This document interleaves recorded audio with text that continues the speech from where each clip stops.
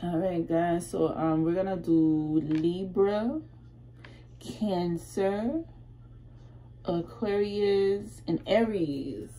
I'm gonna do tarot messages for you just to see what energy comes out for the month of June. The first video that I did for 4 other signs before you, it was super interesting. So let's see what comes out for your 4 signs here.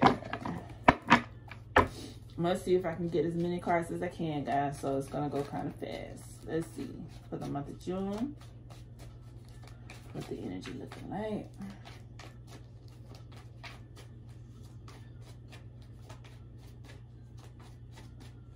All right, let's see.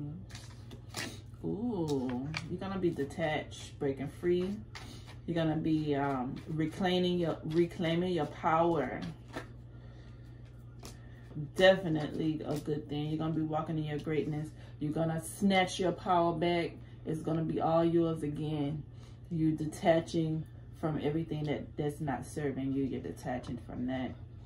You're gonna get judgment, and all of the things that you feel wronged on. Judgment coming. It's gonna be a rebirth. Karma coming to clear everything out for you. You're going through a spiritual awakening at this time as well. Like I said, a rebirth, healing, change.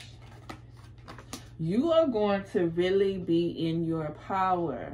You're going to be in your not only in your boss-like energy, get into your bread, get into your bag, but you're about to be very much confident, and you're not about to be taking no shit from nobody in June. Like you tired of it. You over it. Seriously, you over it.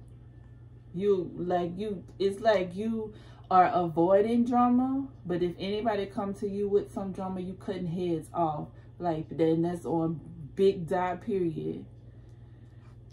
Looks like you're coming out of a situation where you were bored, where you were kind of restless, and where you were dealing with lost love as well. But definitely got an offer coming in for you. Could be from a water sign. You're going to have a love energy around you, and someone is going to be expressing love to you. You got an ex popping up, though, that ain't having that shit. And I'm going to be racing towards you guys. So get ready.